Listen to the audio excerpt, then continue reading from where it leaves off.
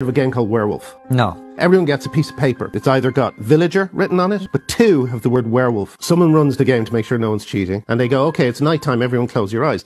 Werewolves choose someone to kill, and the werewolves go... They say, okay, everyone close your eyes, it's morning time, open them again. During the night, Francis was killed. There's then a conversation, and this is where it gets interesting, between all the villagers and the 2 werewolves over who the werewolves are. Then at the end of the day, the villagers have to decide who they're going to kill, and they say, well, we're going to kill Constantine.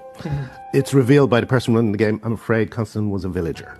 And the game continues. The villagers win the game if they kill both werewolves. The werewolves win the game if they kill all but 2 villagers. And the werewolves usually win. The game was invented by a student of sociology in Russia who wanted to prove his thesis that an uninformed majority will always lose a battle of information against an informed minority. So that just shows when you have hidden information, you can completely manipulate.